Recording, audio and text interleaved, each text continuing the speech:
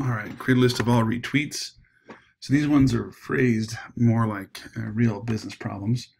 We'll have to do a little bit of interpreting. So include only the tweet, order it by tweet alphabetically descending. Sounds good. So let's see what our data looks like here.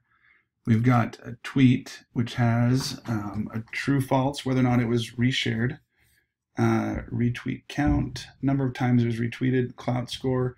There's a score representing the importance of the person who tweeted it. Sentiment, a positive number here means that it was a positive tone. A negative number indicates it was a negative tone, like -4 means someone was saying something about hating Amazon Web Services or something like that. Although I don't know, sometimes it's not always particularly accurate. Anyway, then we've got a couple of foreign keys here taking us to tweeter ID. So this is information about the person who tweeted it, and then information about the location they tweeted it from. Country, state, city, got it. Tweeter, let's see what we have there. We've got a name, a gender, and that's it. Okay, we can work with that. Sure, save it. So list of all retweets. Select, we only want the tweet. We're going to have to check and make sure we've got this right. It is called text, not tweet. So select text.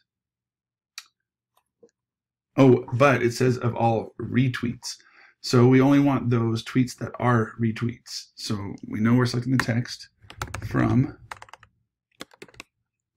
the tweet table where retweet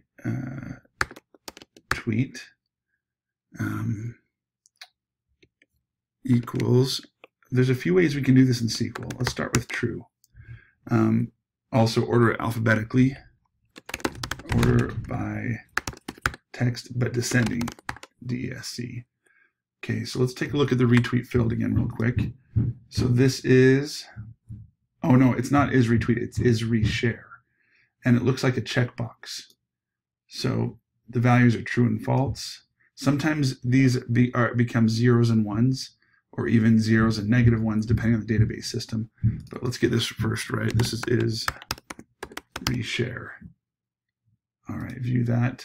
So here we go. You also know it's a retweet because the text of each of them has this RT at, and that tells you it's a retweet. So I think we've got, oh yeah, 5,000. We have 12,000 records total. 5,000 of them are retweets.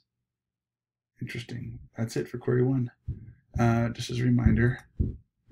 All right, select from reshare equals true and order by.